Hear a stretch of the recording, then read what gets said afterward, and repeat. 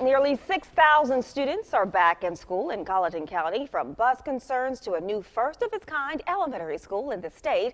I talked to the district superintendent about what's ahead this new school year. Today, we head to Walterboro. We've got some very exciting things happening this year. Colleton County has 5,800 students in 9 schools. We are doing a lot of updates and renovations to our existing schools, just part of our preventative maintenance program. This is Dr. Franklin Foster's 3rd year as the leader of Colleton County School District. He says the aging bus fleet is a concern. Our buses travel a great distance each day. For some of our students, it takes them up to 45 to an hour to get to school from the time that they're picked up in Ruffin, say, to dropped off at Colleton County High School.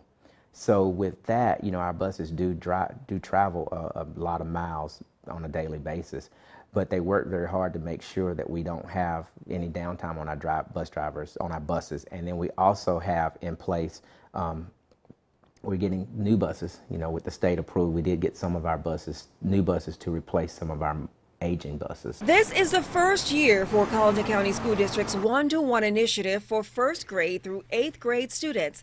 CCSD also launched its new tech elementary school. We're very excited and that we will be starting our first new tech elementary school. Bells Elementary School throughout last year participated in the planning year to become a new tech school.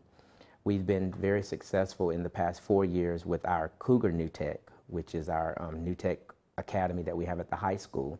And so we've been very successful there, so we're looking forward to expanding on our success with the New Tech practices here in the district by starting it at our elementary school. So Bells will be the first elementary school in the state to be utilizing the New Tech practices at school-wide. The district plans to add a Health Careers Academy at Colleton County High School. And our motto is preparing every child today for tomorrow. So every decision, every opportunity that we engage our students in is designed to ensure that they are prepared. We're working very hard. I mean, despite a lot of the challenges that we have a lot of success.